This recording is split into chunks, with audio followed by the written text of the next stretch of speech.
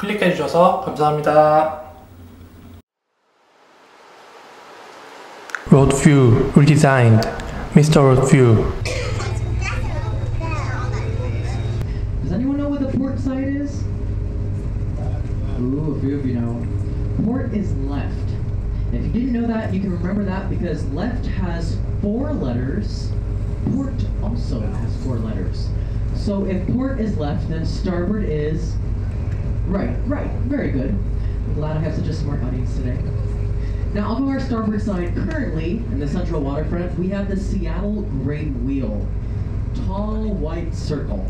Was the tallest observation deck in the US until Las Vegas built a bigger one, because of course they did, they're Las Vegas. Now after kind of a larger break between the piers, there's going to be a dark blue building. This is our famous Seattle Aquarium.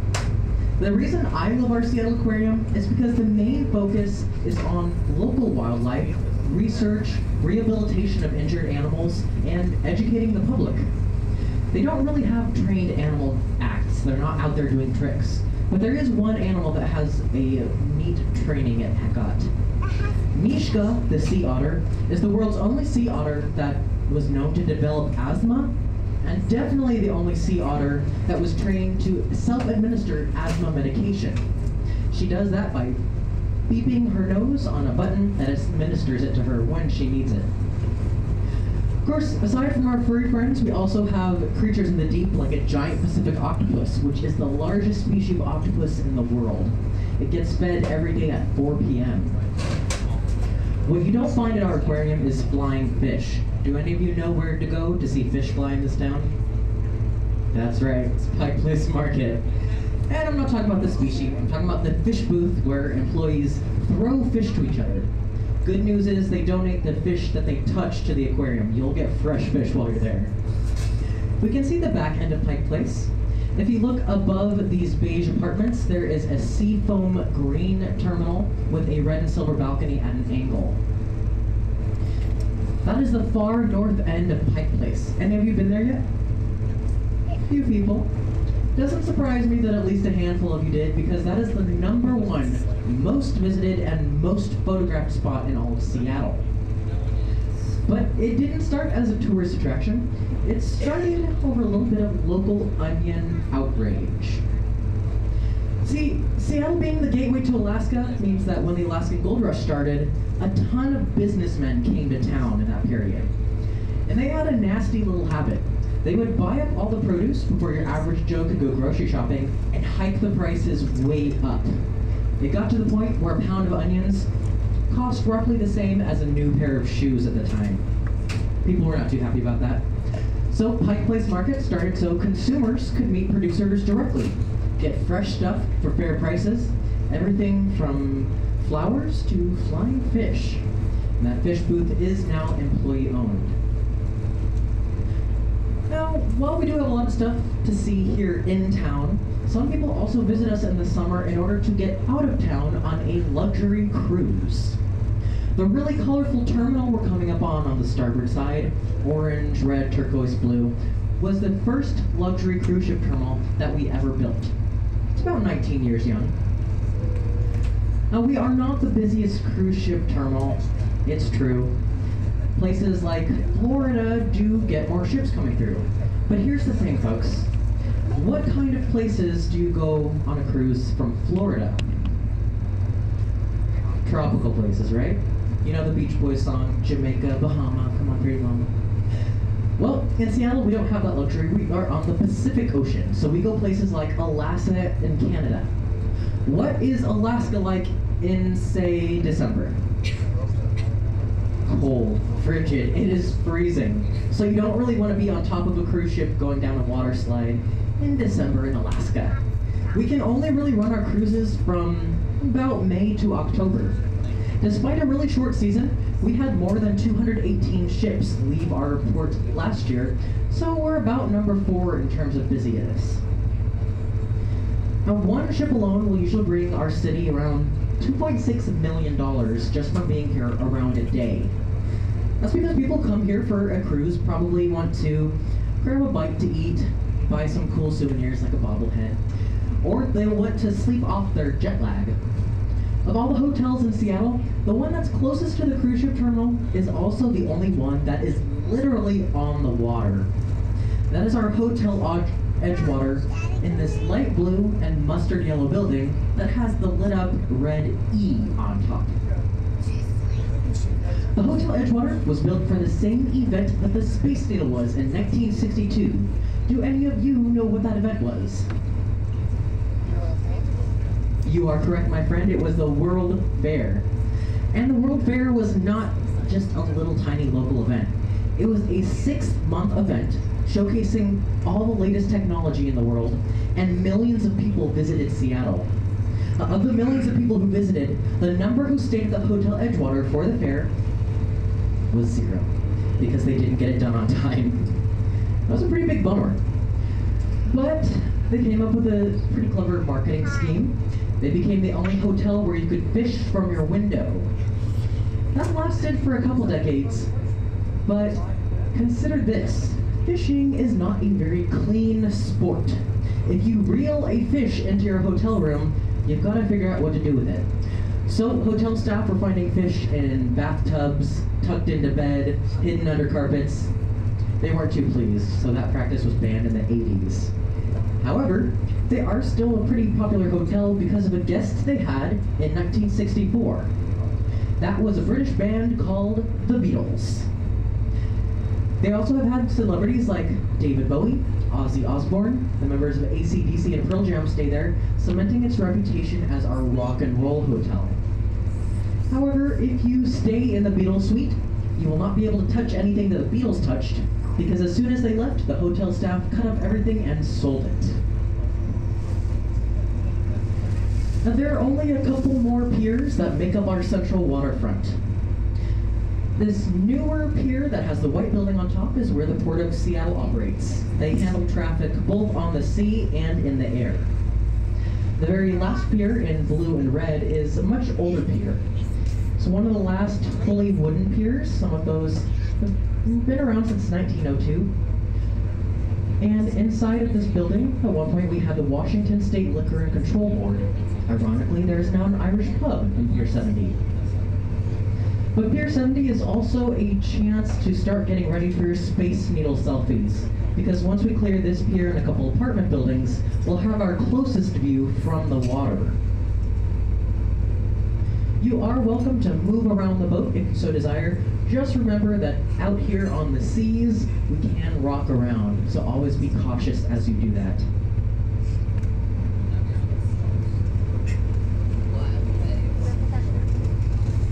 I'll talk more about the Space Needle specs when we're further out in the water. But while you're enjoying that close-up view, I also want to touch on the park that's down here in front of it on the waterfront. This is Olympic Sculpture Park. It's maintained by the Seattle Art Museum, but no need to buy a ticket. You can just walk up and enjoy it for free. Now, the red spiky sculpture at the very far east end of the park is meant to represent a beloved local animal that is surprisingly plentiful in Washington State. So I'll just give you a second to look at that red spiky sculpture and try to guess what that animal is. Alright, so that animal is supposed to be a bald eagle, folks.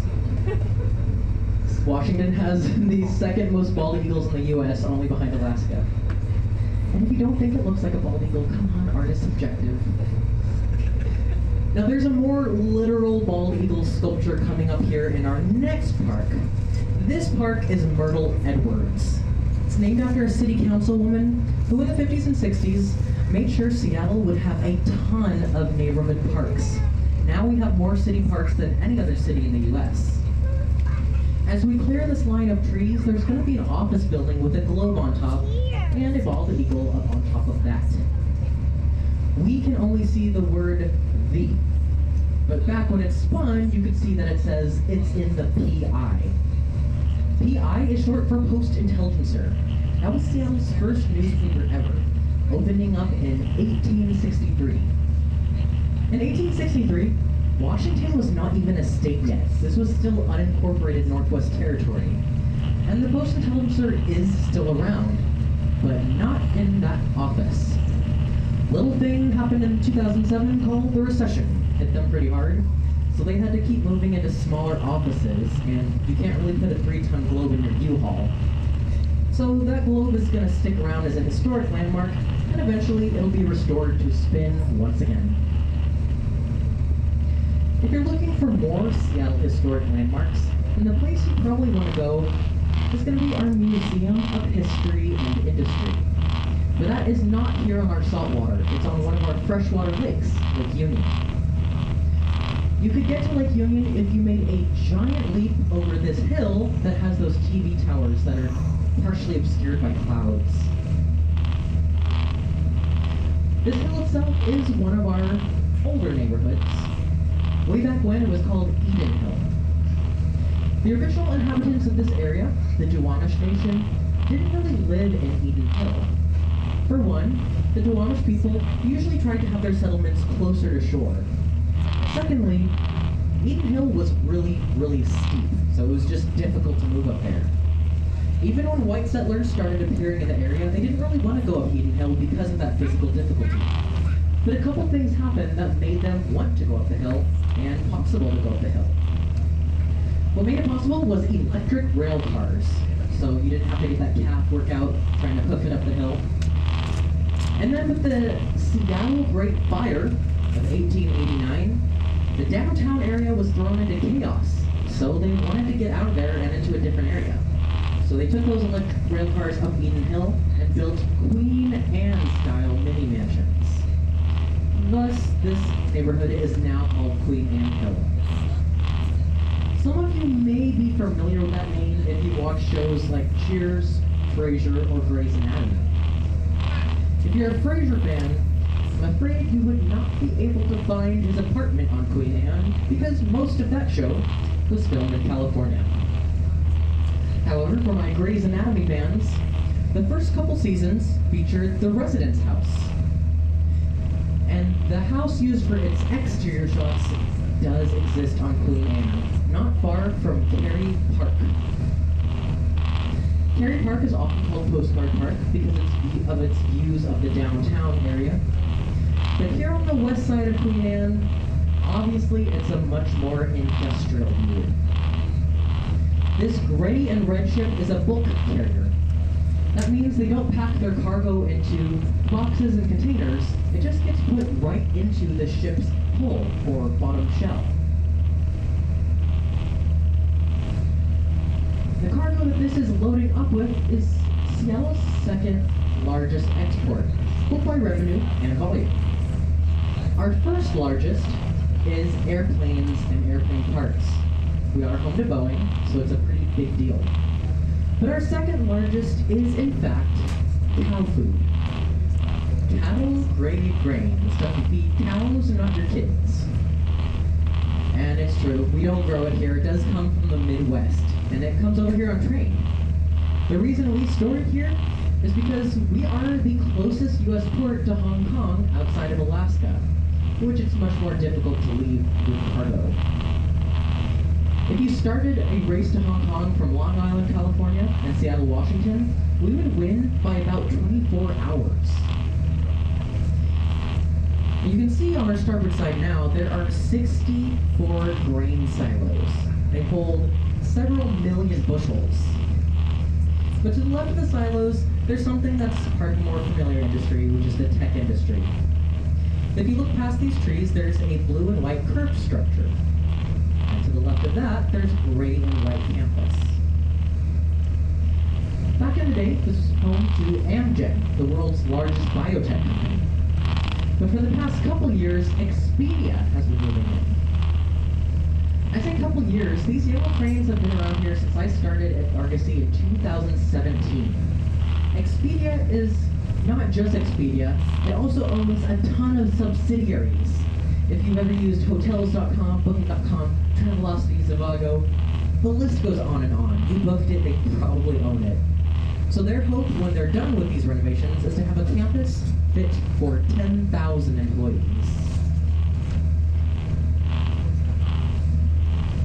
Seattle is experiencing a huge tech boom, but one industry that has always been around and is probably around to stay is the fishing industry. The beige terminal on our starboard side is the oldest pier on Elliott Bay and also home to American Seafood Company. Now while you're here, I recommend downloading an app called Seafood Watch. That'll tell you where sustainable seafood can be bought. We have to share our fish with our local wildlife, such as our beloved orca. The residential orcas of Puget Sound are pretty unique. While most of the orcas of the world will eat just about anything in the sea, our resident orcas will only eat Chinook salmon. So in order to make sure that both us, the people, and them, the orca, can have enough fish, Seafood Watch is your guy. The dark gray terminal there is probably where some of you might go this summer if you're taking a luxury cruise. That is our overflow cruise ship terminal. And we do have this large luxury cruise liner ahead of us, and we're putting it on our starboard side. It's close enough that you can really make out those water slides up top. This is a Carnival cruise ship. And I believe this cruise ship is going to be able to have more than 4,000 passengers on it. That's the size of some small towns in Washington State. Cruise ships like these often will also have things like several restaurants, several bars, sometimes a recreational center, a gym, a theater, and some of them even have their own personal boat jail called a brig. Now, this ship is going to be heading out to the Pacific Ocean. That's around a 12-hour journey for some ships. It can be more like 9 hours for faster ships. The Puget Sound is so named a sound because it has two openings to get to the ocean. That's the Strait of Juan de Fuca and the Strait of Georgia. But to get to either of those, you have to weave through bunches and bunches of islands. There are around 300 of them. The closest one to this point of Seattle is the land you can see just a little bit of on the horizon. That is Bainbridge. Bainbridge is the third largest, and also has a cool downtown area where you can explore European delis, bakeries, an art shop, theater, and for my Grey's Anatomy fans, it's also where the actor who played McDreamy lives.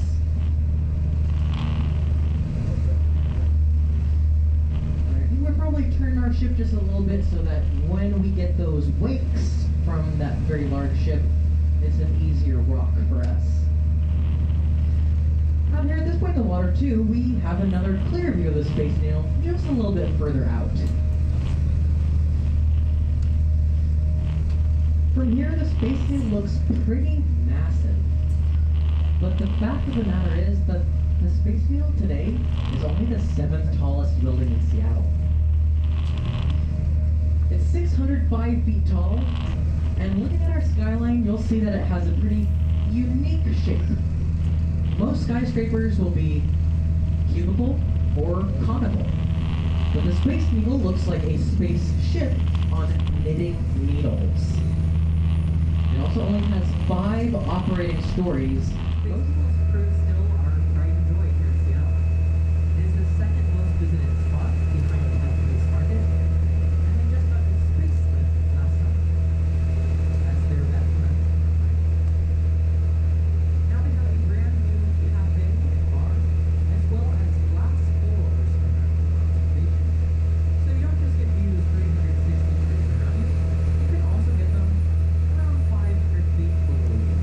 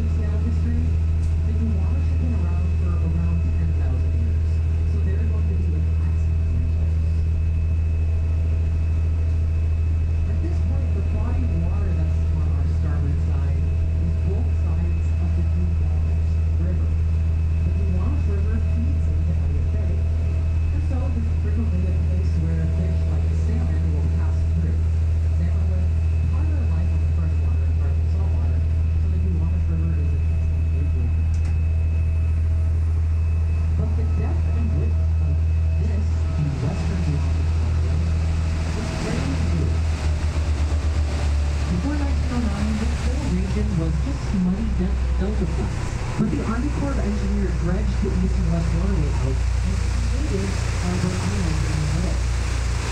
Harbor Island is what allows maritime industries such as this one to exist in a 500 years. This is technically bigger. The boxy gray structures are called dry docks. Dry docks are important for any waterway because you can't send speedliners underwater with power cables. If you want to work on the bottom of your boat, you've got to get it out of the water. While some cities use rails to send their ships up into dry docks, the ice is because of gravity. The floors of these dry docks are empty and blank, so if you plug them and get heavy, start to sink. And you can drive a ship between and secure it. Once the ship is safely in place, you empty the floors out and fill it back up with air, and the whole dry dock comes back out of the water with the entire ship inside, like you see with these two dry docks. The one behind the black curtain is a Washington State ferry. The one that's exposed, the gray one with 3 holes, is the Navy's SS Manchester. It's a littoral combat vessel. And this boat can go really close to shore. It only needs 14 feet of water to operate. It also has a very peculiar shape here, partially to help it to confuse radar. You see it has 3 portions down there in the bottom of the hull. When other ships look at this boat on radar, it appears as though it is just a small pleasure craft instead of a large military vessel. That helps them with stealth operations, and that's also an incredibly fast ship. It can go upwards of 47 knots, which is comparable to land speeds of 55 miles per hour.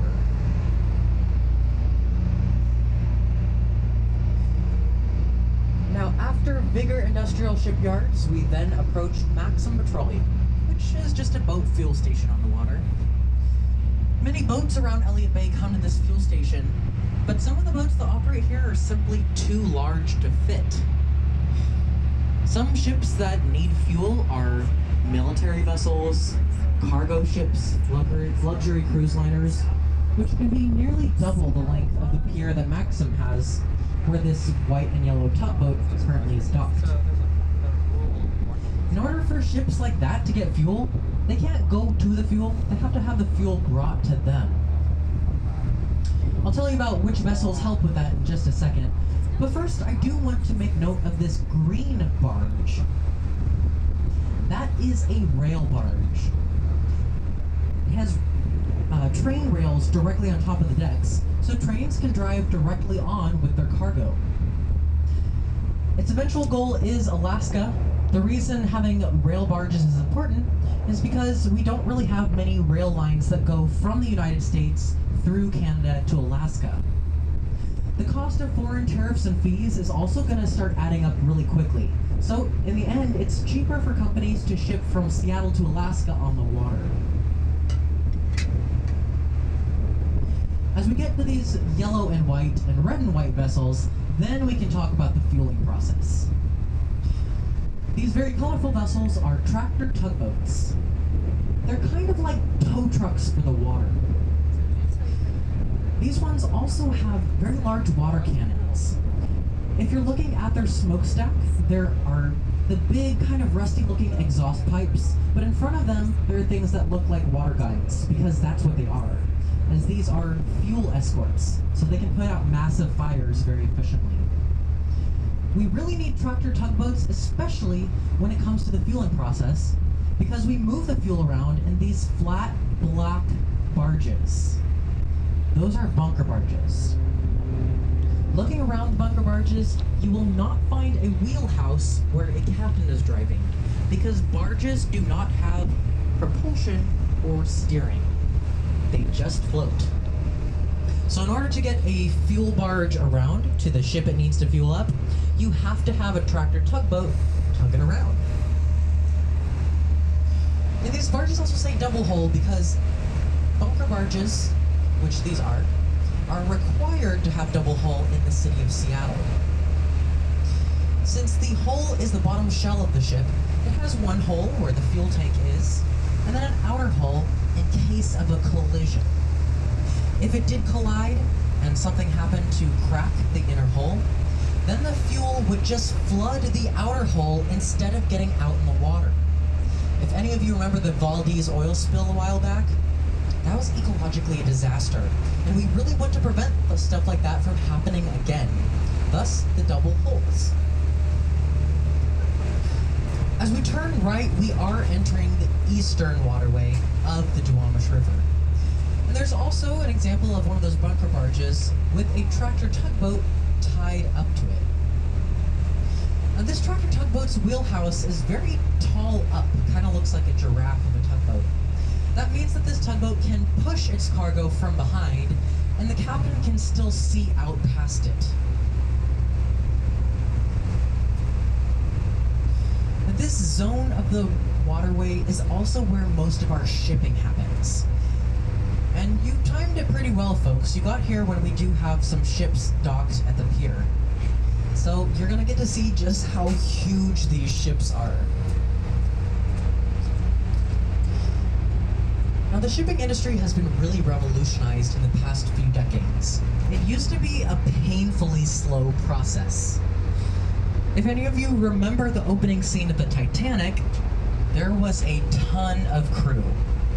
And all this crew was running around, loading up the boat with small boxes, barrels, bags. A lot of manpower, a lot of time. A ship as small as ours probably would have taken 2 weeks to load up way back when. Now, a ship the size as the MSC on our starboard side usually will be in and out of port in 2 days or less. That's because we now have standardized shipping boxes. That's what's stacked up all around us. And we have these huge gantry cranes that can move a box in about a minute and a half. So rather than playing Tetris with small cargo, we stack Legos with big boxes. We also keep things fairly balanced by having around 55% of the cargo below decks where we can't see. They're also probably going to prioritize heavy stuff on the bottom. But the shipping industry is not the only industry that flourishes in this zone. What's currently on our port side, that we will put on our starboard side in a moment, is a brick clock tower. That brick clock tower has an American flag on top, and between the clock and the flag is a familiar green siren. This brick building is the international headquarters of Starbucks Coffee. I'm sure most of us have probably heard of that company. Starbucks currently has 25,000 shops in 70 countries around the world.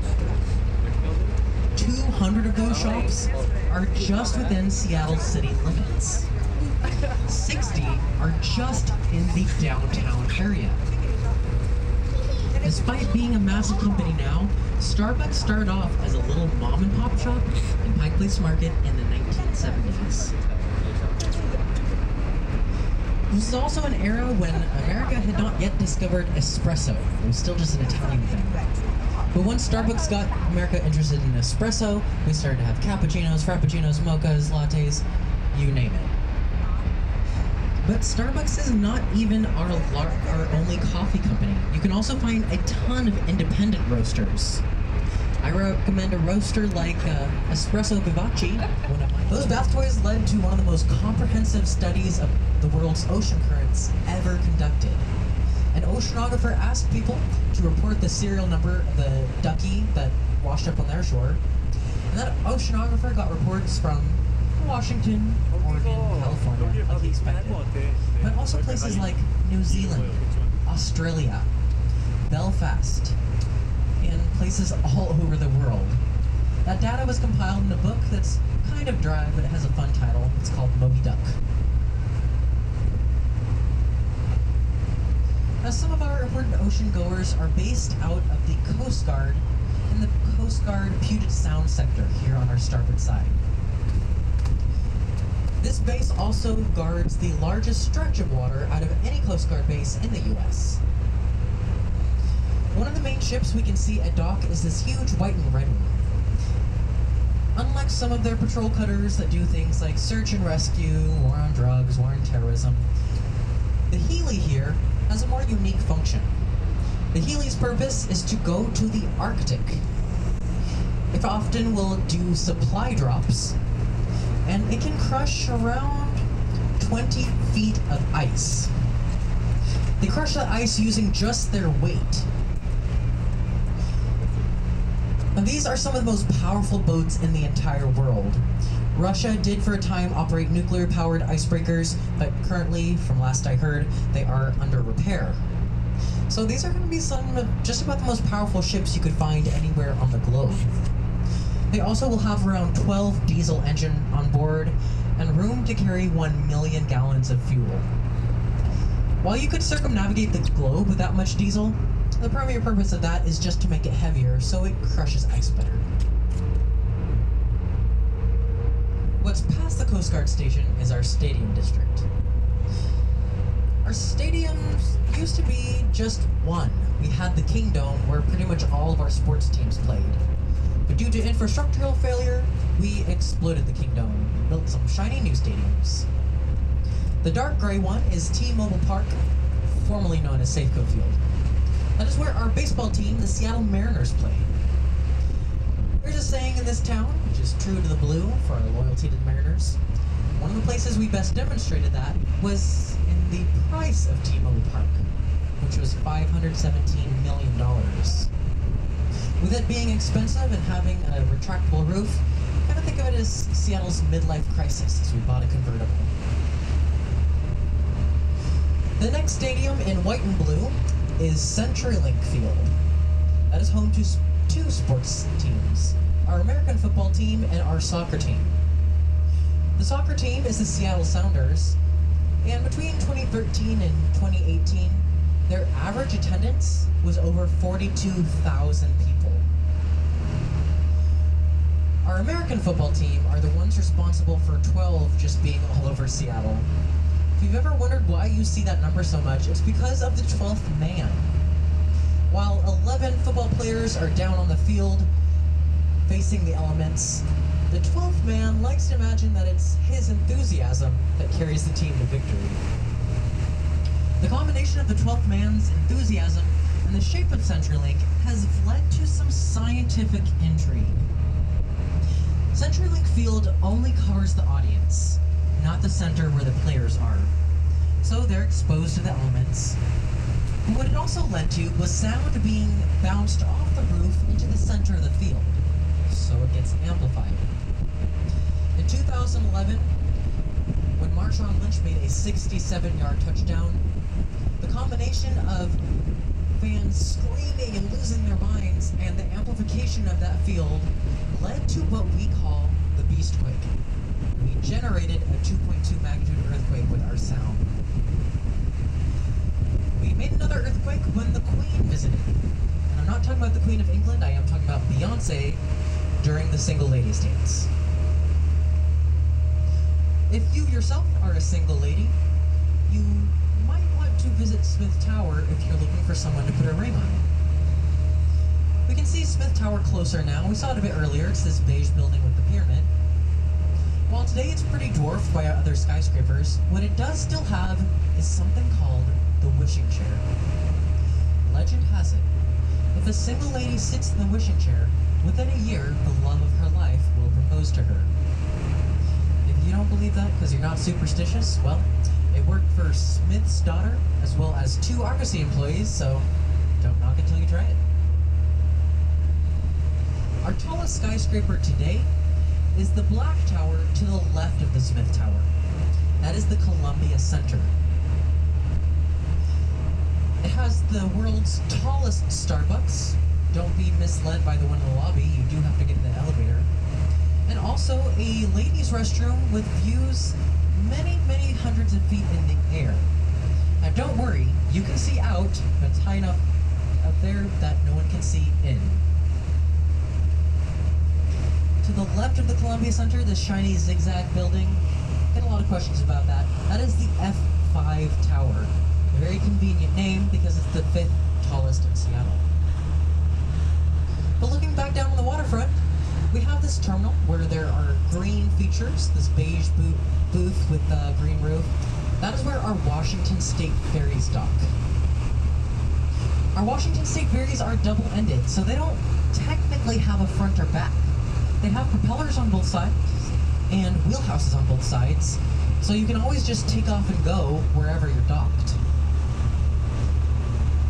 Short for walk from that, we have the Washington fast ferry terminal, and we do see a fast ferry going to dock right now with this orange wheelhouse.